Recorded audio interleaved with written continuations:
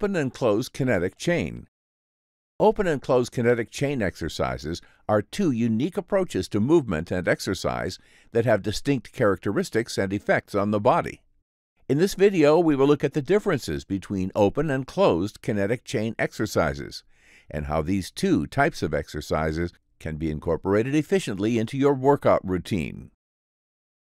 When a muscle contracts, it shortens and brings its two ends closer to the center of the muscle, resembling a spring.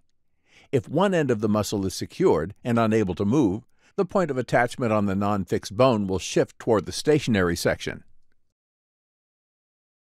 Open kinetic chain exercises involve movement patterns where the distal segment of the limb, such as the hand or the foot, is free and not fixed to a stationary object. Open kinetic chain exercises can be used to target and isolate specific muscles or muscle groups. Examples of open kinetic chain exercises include bicep curls, leg extensions, or hamstring curls. Open kinetic chain exercises offer unique benefits, especially in rehabilitation programs.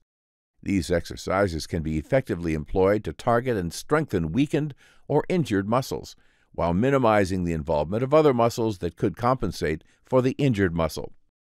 Closed kinetic chain exercises.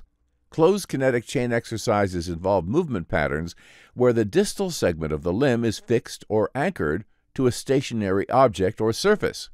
In closed kinetic chain exercises, several joints participate in the movement and move simultaneously, creating muscular co-contraction to stabilize the other joints along the chain. Examples of closed kinetic chain exercises include push-ups, squats,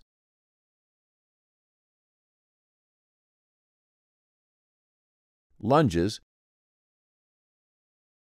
and plank exercises.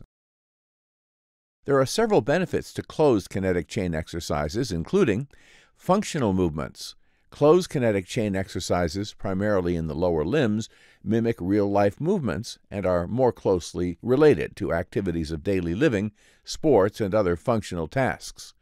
Core activation. Closed kinetic chain exercises often engage the core muscles, promoting stability and overall strength. It is important to note that both open and closed kinetic chain exercises have their place in fitness and in rehabilitation programs. The choice of exercise depends on individual goals, specific needs, and the stage of training or recovery.